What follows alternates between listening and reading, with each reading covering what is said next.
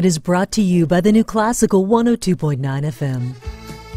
Sean McCann, born 1967 in the town of Fishermen, shipbuilders, population 5,000. His love of Newfoundland and Labrador folk songs shot him to international fame.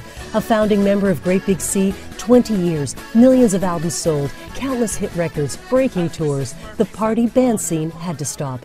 Today, sober, survivor, speaker, singer Sean shares his story, breaking the silence on his addiction, abuse. His music, medicine, is positively changing lives. A man, his guitar, that voice, sharing his music with audiences singing along, making peace with his past.